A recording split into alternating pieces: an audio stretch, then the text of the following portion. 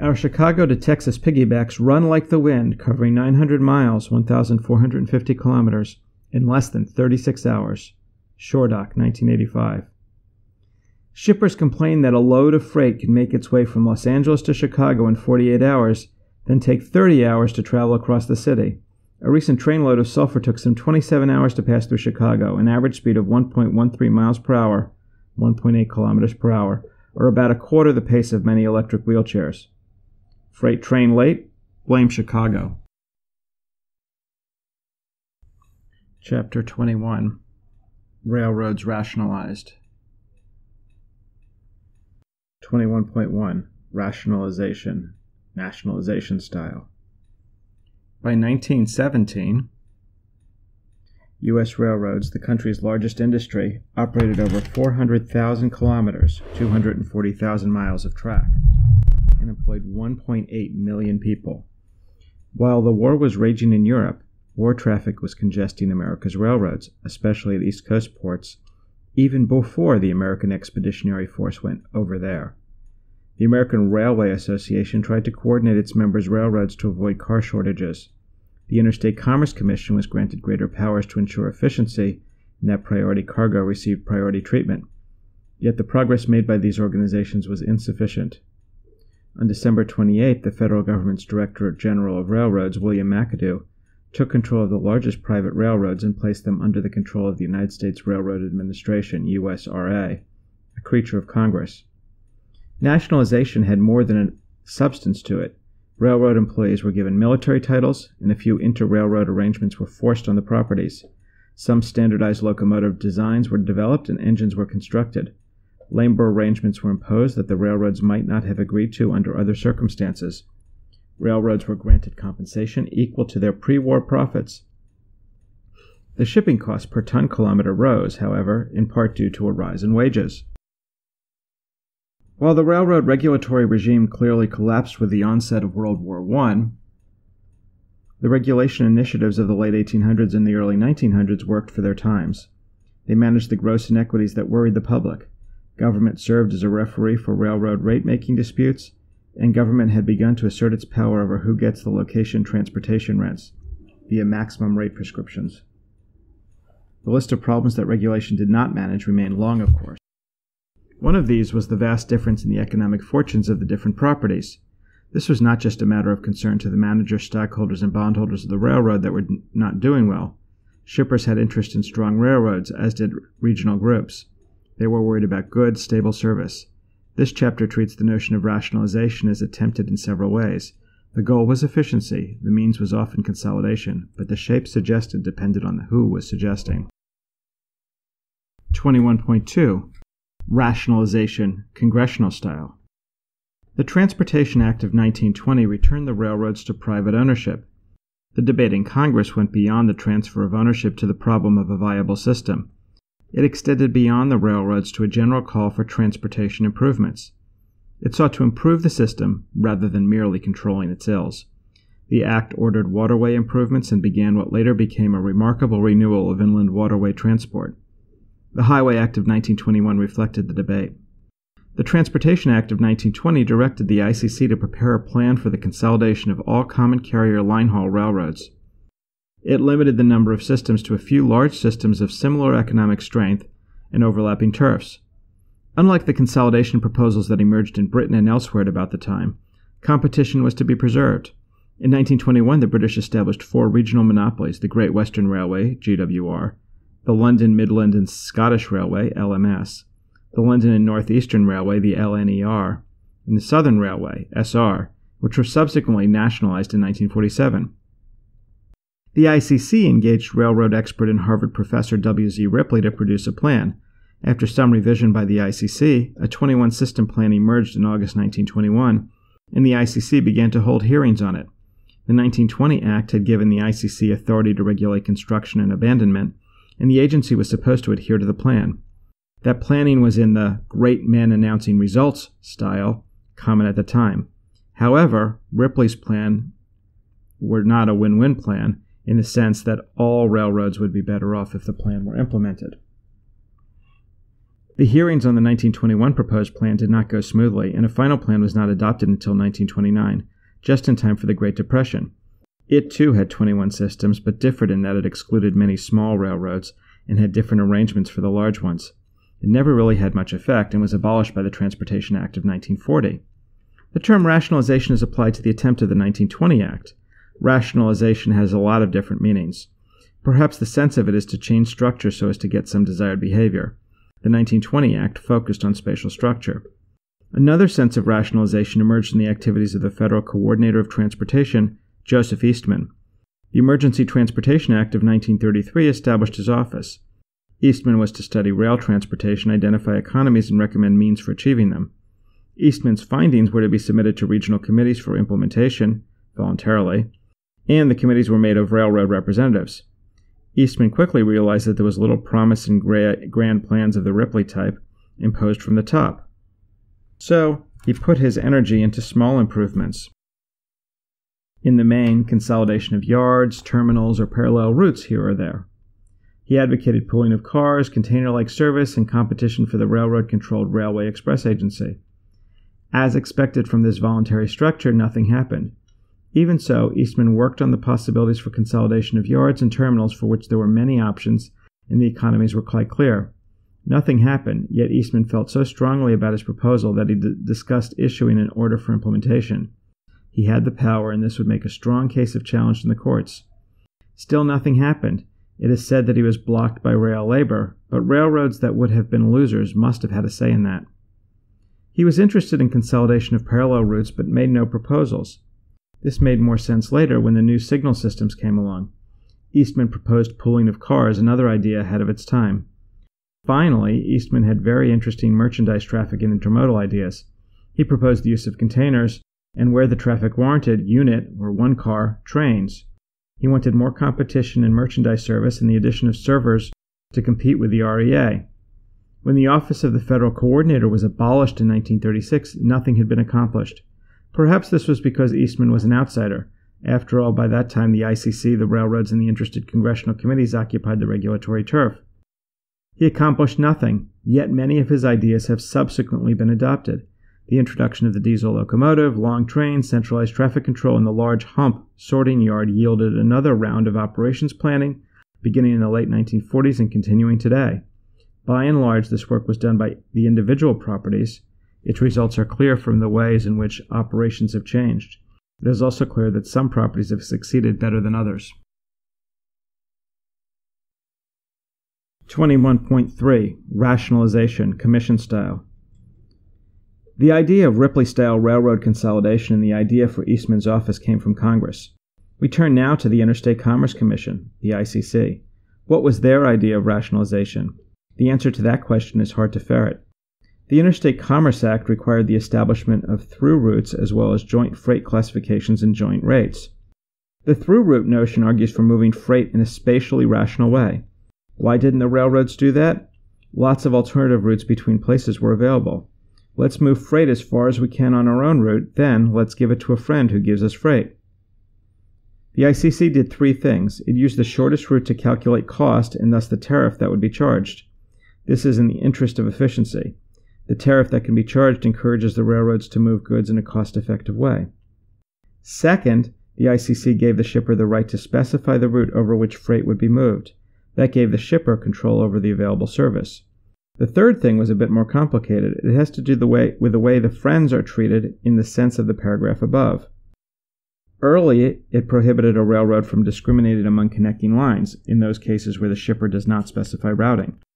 The question of how to identify discrimination was answered mainly through reference to historical patterns of handing off traffic. Next is the special case of when railroads merge. A variety of things were tried. The conditions imposed on the Detroit, Toledo, and Ironton Railroad required that traffic would flow after the merger just like it did before. Those conditions were made standard. That is, some sort of comment on what the ICC took rationalization to be. Efficiency must be an objective of a merger, and that surely has to do with traffic management and concentration. Yet the ICC gave more value to stability, preserving historic relationships. The Act of 1920 gave the ICC control over construction and abandonment, as mentioned. By that time, the network was pretty much in place, and other modes had begun to claim traffic. Although the ICC looked for the convenience and necessity of new services, in the main its experience had been with abandonment. Cost reductions result from abandoning routes. Maintaining a route to be serviceable, even if unused, costs some money. Nature takes its toll on track and equipment. Did the ICC operationalize rationalization as the capturing of those savings? The answer is clearly yes. Although one hears horror stories about the difficulties in getting permission to abandon track, the empirical record says that the ICC allowed just about all that were applied for. Some big ones and numerous small ones. Some question that record. First, it costs money and takes management time to abandon routes, so we do not know about routes not abandoned because they were too costly to pursue. Second, following the Transportation Act of 1940, the ICC was required to give weight to the interests of carrier employees affected. Some conditions were worked out, and they were rather costly. These may have held down applications for mergers. 21.4. Rationalization, corporate style. Problems begging the rationalization of firms and routes remained, and they began to receive attention after World War II. The first phase ran until about 1970, and its focus was on the consolidation of regional services. The Ripley Thrust, reborn. Initiated by the rail properties, railroads acquired or merged with competing properties in their service areas. The Norfolk and Western, for example, acquired the Virginian, essentially a parallel coal hauler, in the Norfolk and Western service area. In this case, some redundant line was abandoned, and the Norfolk and Western obtained a lower-grade east-west line for heavy-haul coal movements. Ripley wrote as if he were a czar who could stand back and manipulate the entire net. That was not a real option, however. Merger control was an option. Mergers were allowed when they were proposed by two or more railroads. The conditions imposed by the ICC varied over time. By 1940, they had to do with 1. The effect of the proposed merger on adequate transportation service, 2. The public interest effect of the inclusion or more often non-inclusion of railroads in the area served, 3. Costs, and 4. The interest of railroad employees. Item 1 was considered because mergers usually include abandonment items. Item 2 was almost always a question and cost should not swamp benefits, as per Item 3. It is very difficult to judge the outcome of rationalization by merger policy. First, there was a long history of railroad mergers and consolidations. Did policies and variations on them make any difference? The process was expensive and lengthy. Often mergers had so many conditions on them that the economies proposed could never be achieved. Conditions had to do with the ability of the merger partners to alter their patterns. They may require that landlocked railroads be given track running rights. The data we have seen suggests that merged railroads as a class have done little better than they would have standing alone, but not as well as the merger proposal claimed. A large number of system changes emerged, with the largest during the ICC era being the merger of the New York Central and Pennsylvania systems, yielding the Penn Central. Even so, there was little payoff from the Penn Central and other mergers. The expected efficiencies were not realized. There were several reasons. First, the ICC often insisted that weak roads be included in mergers or acquisitions. In the Penn Central case, the New Haven and other weak railroads were included in the new system. Second, where there was redundant property in its service as a result of mergers, the ICC was slow to allow abandonment. Third, the ICC insisted that previous traffic flow arrangements be honored. That is, the railroads had little control of the diversion of traffic to the more efficient routes available after mergers. Fourth, the merger took 4 years to complete. This era ended with the financial failure of the Penn Central, resulting in government takeover of the properties and the creation of Conrail. The ills facing railroads included lack of capital, low profits if any, excess physical plant, discussed in the case of low-density branch lines, and inability to achieve efficiency through consolidation of traffic flows. The solutions offered included more pricing freedom for railroads and a more hands-off role for the ICC in approving mergers and abandonment. As a result of changes in the view of the problem and its solution, Congress pressed for reduced regulation, the 1980 Staggers Act, and there was another round of network rationalization. There have been many end-to-end mergers of properties. Inaction has resulted in the bankruptcy of firms, such as the Rock Island and Milwaukee Road, and the sale of some of their assets to other rail properties. The Illinois Central Gulf provides an example of the spin-off of low-traffic routes. The Illinois Central was ultimately acquired by CN, the Canadian National Railway, in 1999. It is trimmed to a high-density north-south route by selling lines, serving collector-distributor and/or east-west services, to small operators. Mergers and acquisitions have redrawn the network map. Presently, a handful of major systems handle the vast majority of ton kilometers of freight moved. That's not to say that the number of railroads has decreased, though it has over the longer term. Rather, the size distribution has changed. Class 1 railroads are the largest in the United States, having annual operating revenues of at least $250 million. As the figure shows, there are fewer and fewer Class 1 railroads, though the total number has been relatively steady for the past few decades. 11 North American railroads are Class 1, 8 operate in the United States. While mergers and acquisitions decrease the number of large roads, the spin-off of shorter lines has increased the number of small roads. 21.5. Rationalization, Conrail Amtrak style. The railroads emerged from World War II in a strong cash position. This, plus the adoption of the diesel engine for line haul service and some labor productivity improvements, tilted them toward a healthy financial position for some years. But strains emerged. Truck, waterway, and pipeline competition deepened. Passenger traffic eroded sharply with competition from air and intercity bus and auto service. The beginnings of the Rust Belt to Sun Belt trend began to be felt. Regulations slow price adjustments for inflation hurt. Finally, the ability of railroads to self-rationalize via mergers continued to be sharply constrained. Crises and reactions to them first came bit by bit. The Rail Passenger Service Act of 1970 created Amtrak and relieved the railroads of their obligations for passenger service. The railroads had already been gradually reducing service at the slow pace allowed by regulation. Though of national scope, this act was somewhat of a special law. One half or more of the service abandoned was Pennsylvania Railroad service.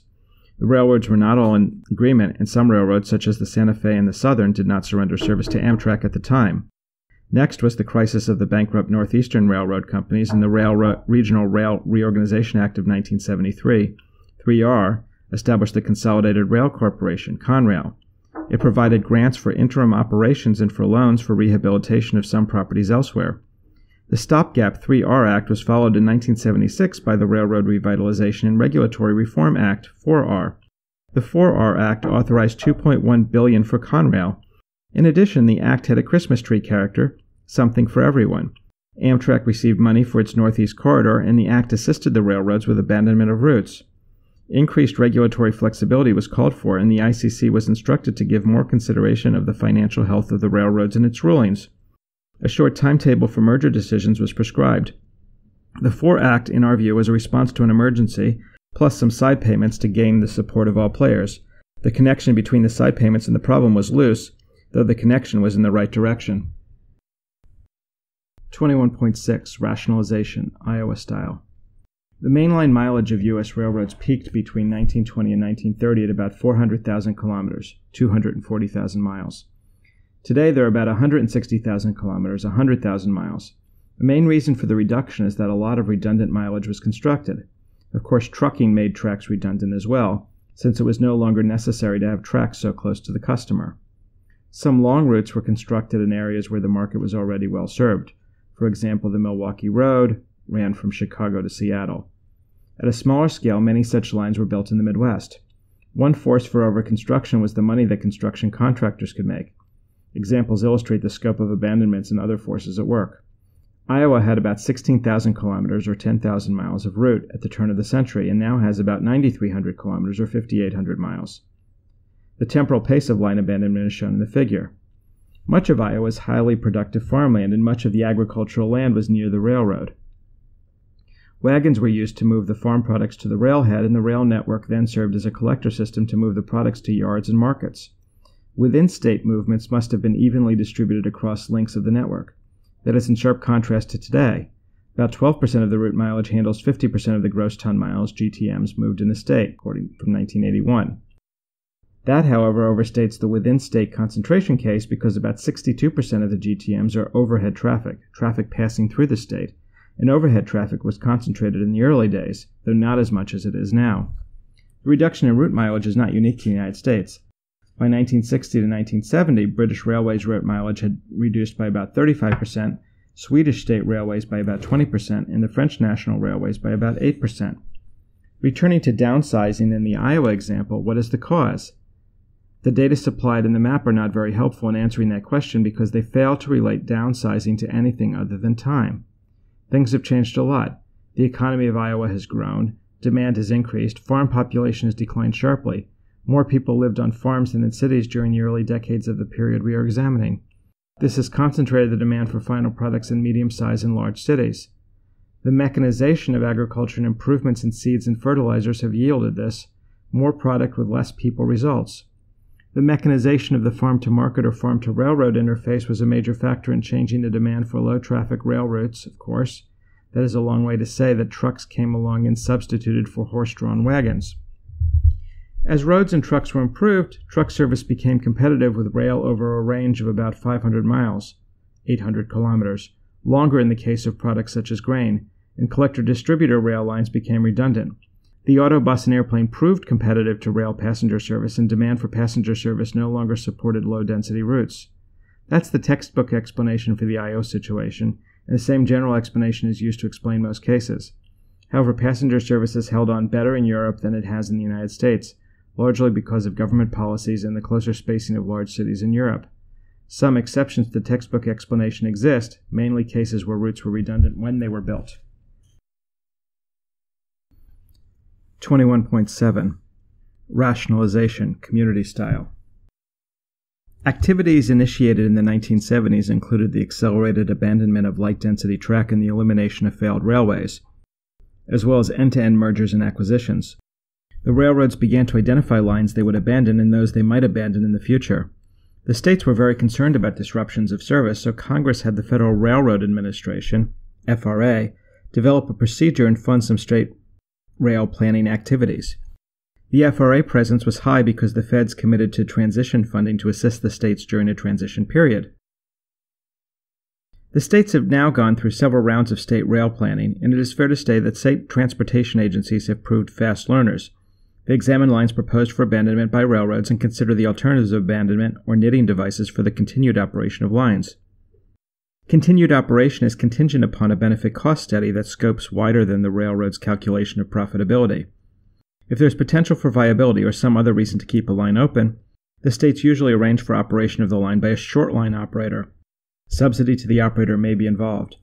State rail planning served its purpose. The railroads managed to spin off track of little value to them. The states figured out what was and wasn't worth saving and came up with action plans. Many of those plans did not lead to successful operations and adjustments were required. Even so, operators of short lines gained experience and the large railroads worked out ways to relate to short line operators. As a result, and although the states are still involved, to a large degree state planning was so successful that it put itself out of business. Deals can be cut to create viable short lines without the involvement of state planning. The process for developing the state rail plans, as well as the content of the plans, was prescribed by the Federal Railroad Administration. This is another example of federal co-optation of what should be local planning. Even so, the contents of plans are influenced by what the states take to be their chief problems. Traditional concerns have been grade crossings and safety and the effects of railroads on traffic in towns. Some state plans were influenced by these concerns. Proposals for line abandonment affected states very much, and concerns about the relationship between freight transportation, towns, and industries and major economic sectors influenced plans. Let's look briefly at modern abandonment analysis. As stated, there was a prescribed procedure established by the Rail Service Planning Office, the RSPO of the ICC, and an alternative established by the U.S. Railroad Association that was used in the Conrail area. Studies provided a description of the route. There was then treatment of the alternatives of continuation, as is, continuation with subsidy, abandonment, acquisition of right-of-way for banking for future use, and so on. Rail revenues from the operation of alternatives were estimated and then compared with the avoidable cost of continued service.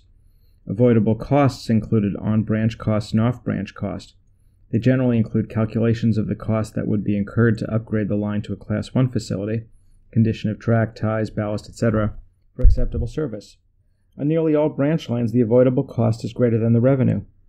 An additional calculation was made, termed avoidable community impact.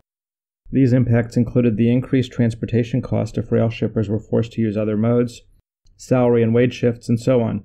This number was then compared with the difference between avoidable cost and revenue in a recommendation made about the future of the line. The rail planning activities focused on state DOTs on rail issues, and most have activities in the area. There was a healthy broadening impact on the agencies. However, state rail planning is now somewhat mooted because many of the urgently needed abandonments have been made. The big railroads continue to spin off thin traffic lines. Usually these lines have potential for viable operation by a low-cost operator because the railroads want to keep the traffic generated on the lines. They assist a low-cost operators entering the business. 21.8. Rationalization, LA style. the Alameda Corridor. Rationalization does not just require a reduction in route miles, it can also involve minor capacity additions, as other routes are abandoned. The Alameda Corridor is a system of rail routes that connect the California ports of Los Angeles and Long Beach to downtown Los Angeles, 32 kilometers, 20 miles north. In the 1990s, the ports of Los Angeles and Long Beach became the busiest ports in the United States due to the enormous expansion in Pacific Rim trade. Los Angeles and Long Beach ports are first and second in the United States for container shipments. See the figure. In 2000, they were third in the world for container shipments behind Hong Kong and Singapore, though they have since slipped. Congestion on the rail routes slipped over onto highways because railroads had track on the streets. Additional freeway congestion resulted from container traffic. The Alameda Corridor project aimed to increase efficiency and movement of cargo throughout the United States to overseas markets. The Southern California Association of Governments, SCAG, formed the Ports Advisory Committee, PAC, in October 1981 to improve highway and rail access. PAC members included local elected officials, representatives of the ports of Los Angeles and Long Beach, the U.S. Navy, the U.S. Army Corps of Engineers, the railroads, the trucking industry, and the Los Angeles County Transportation Commission, LACTC. First, PAC dealt with the problems of highway access to the ports. The committee recommended numerous small-scale highway improvements which were completed in 1982. The trains were consolidated on an upgraded Southern Pacific San Pedro branch right-of-way in 1984. The Alameda Corridor Transportation Authority, ACTA, was created in August 1989 by the cities of Long Beach and Los Angeles. A 7-member board representing the cities and ports of Long Beach and Los Angeles and the Los Angeles County Metropolitan Transportation Authority, the MTA, governs ACTA. ACTA believed that the project was not going to be accomplished without federal intervention and invited congressmen and other elected officials to the ports to see the seriousness of the situation.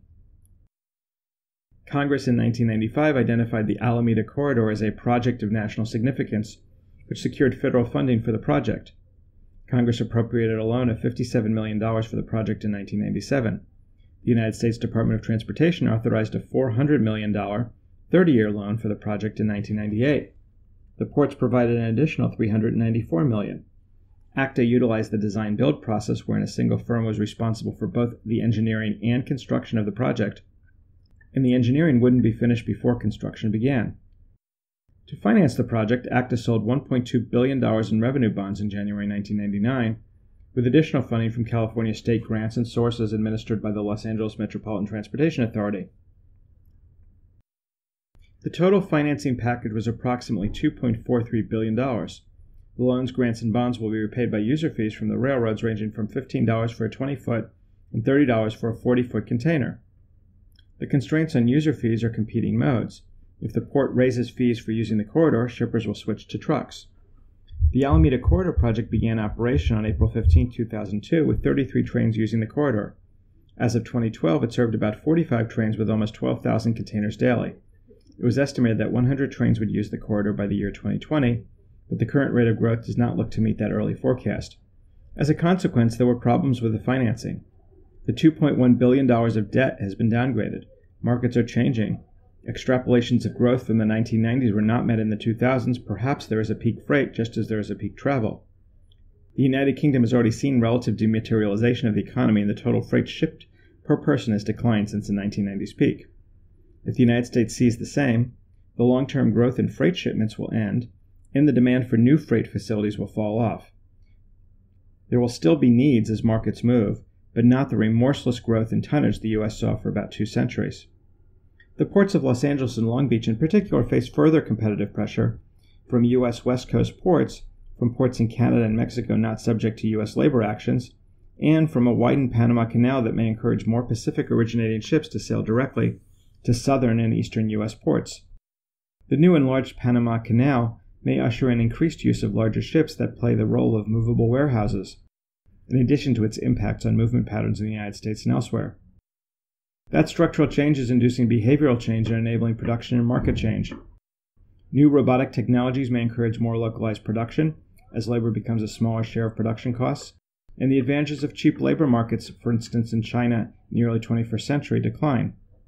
Nevertheless, construction is underway to extend improvements, especially grade separations, eastward from downtown Los Angeles, the Alameda Corridor East, or ACE project. A similar project, the Brownsville West Rail Bypass Intermodal Bridge, a 13-kilometer or 8-mile bridge that avoids existing bottlenecks and aims to increase NAFTA, a North American Free Trade Agreement between the U.S., Canada, and Mexico, trade carried by rail from 6% to 35%, opened in 2012, the first new rail border crossing in a century. 21.9. Rationalization Tracks or Wires, the Dakota, Minnesota, and Eastern. The Dakota, Minnesota, and Eastern DM&E Railroad was formed in 1986 as a spin-off of tracks from the Chicago and Northwestern Railroad. The C&NW was subsequently acquired by the Union Pacific Railroad in 1995. The DM&E had also acquired other connecting lines, reassembling much of the C&NW Railroad, which had been abandoned. It mainly serves the agricultural and ethanol industries.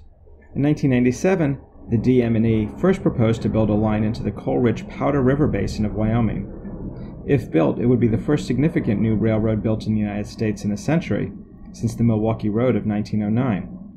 It intended to lay 416 kilometers, 260 miles of new track from Wyoming's Powder River Basin to connect to existing rail lines in South Dakota, and then rebuild track across South Dakota and Minnesota. Does this proposal suggest any rejuvenation in the freight railroad sector, or is it a mere tweak on a mature network? The Powder River Basin project was initiated in February 1998 when the DM&E submitted an application to the new Surface Transportation Board, STB, for the new track in southwestern South Dakota and northeastern Wyoming. This track would serve the low-sulfur coal reserves and bring them quickly to market in the Midwest. The advantage of low-sulfur coal is that it burns more cleanly than high-sulfur coal. About 100 million tons of coal per year could be moved by the line, more than one-third of the coal mined in the Powder River Basin. The STB gave its approval in January 2002, almost 4 years later. To supplement this goal, DM&E acquired the connected Iowa, Chicago, and Eastern, IC&E, and IMRL, the I&M Rail Link railroads, and is now the largest of the Class II railroads in the United States. However, the hurdles to building a new railroad are large. There is the $1.5 billion price tag, which is especially large considering the size of the DM&E itself. There are additional challenges. Getting the line approved has been no easy matter. In particular, getting approval for construction through the city of Rochester, home to the famous and politically powerful Mayo Clinic, has been contentious as the city is worried about a constant stream of coal trains running back and forth across the city. The Mayo Clinic has been pushing for the railroad to build a bypass around Rochester.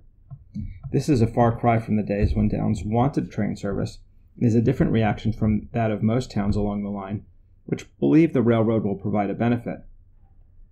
Nevertheless, a number of lawsuits have been filed by the city of Rochester. Groups representing Native Americans in the basin have also filed lawsuits, arguing that historic sites and burial grounds will be crossed by the railroad. Farmers worry that coal will take precedence over grain, especially a problem in smaller communities where the line is a monopoly. The Powder River Basin is already served by lines of two Class I railroads. The Burlington Northern and the Union Pacific. Is a third line necessary or in the public interest? The DM&E was denied a multi-billion-dollar loan from the Federal Railroad Administration in 2007, which cited the risks to taxpayers. The DM&E was acquired by the Canadian Pacific Railway in 2008. Despite its ownership by a major railroad, the CP, it could not find financing to construct the line, indicating skeptical financial markets. The project was suspended in 2009. With recent shifts in U.S. energy preferences from coal to less expensive and less polluting natural gas, as of 2012, CP has deferred indefinitely plans to extend its rail network. The proposed project also begs the question of why coal can't be processed on site and the electricity sent back east. Certainly this would minimize transportation and energy costs, as electricity weighs less than coal and high voltage lines are cheaper than track. This would have less environmental impacts in most places, though of course more in the basin itself. Capital costs for new power plant construction would probably be less than the capital cost for a new railroad, though.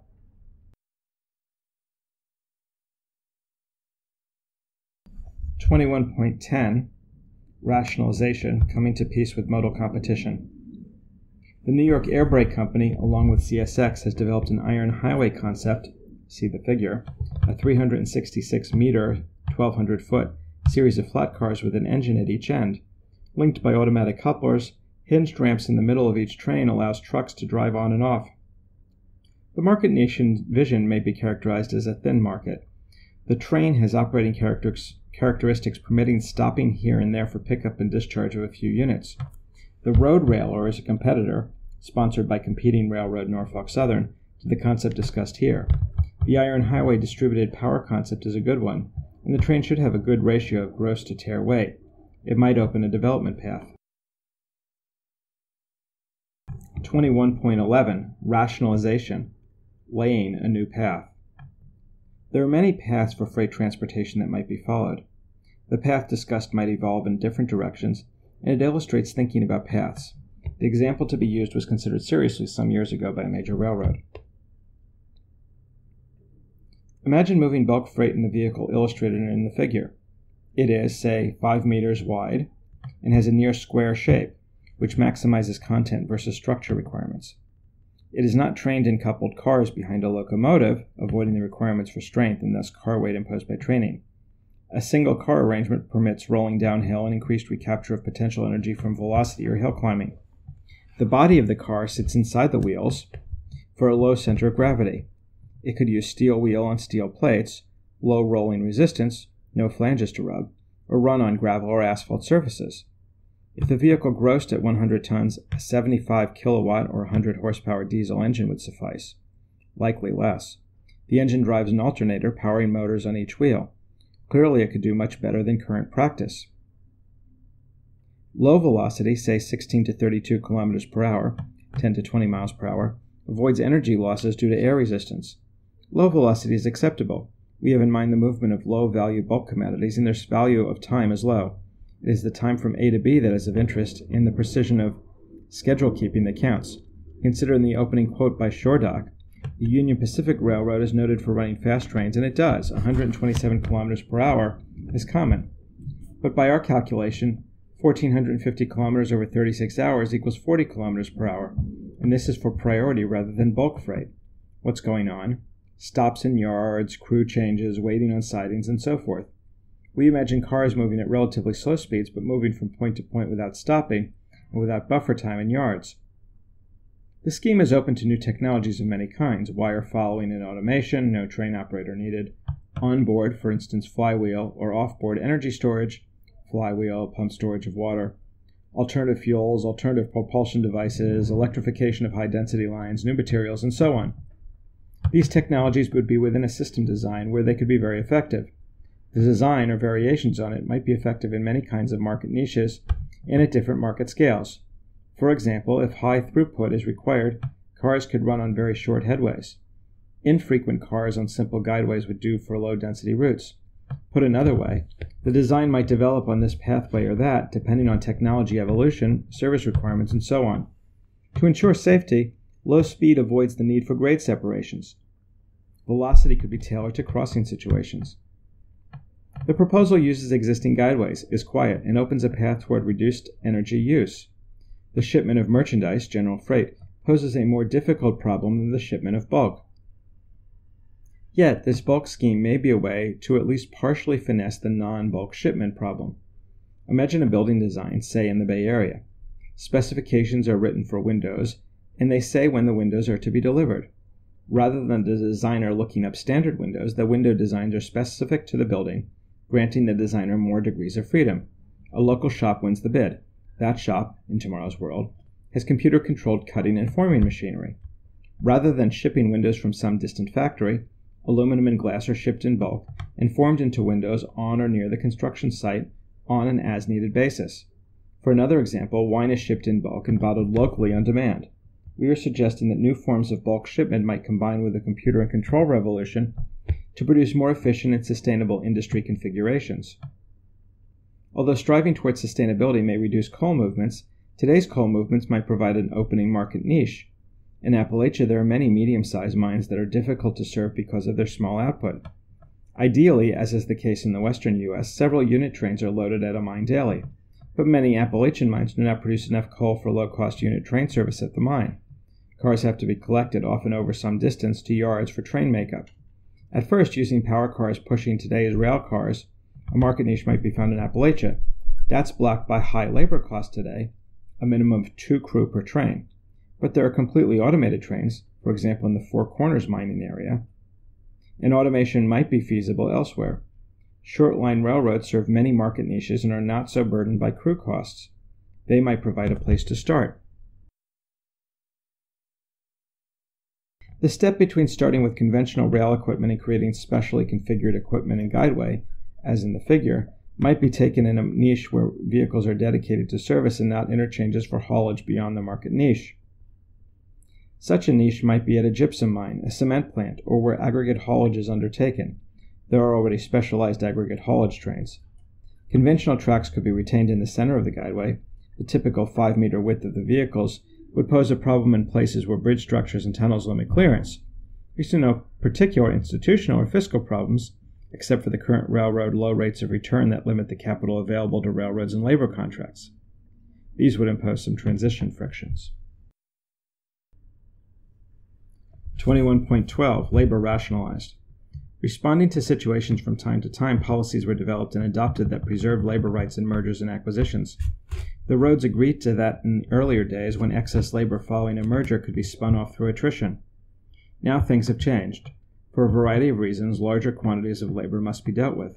There is the special problem of the short lines created when large roads abandon mileage. These short lines often can be profitable if paying local wages and not paying railroad wages, and using railroad job classifications. It wasn't so difficult to modify policy in favor of the short lines.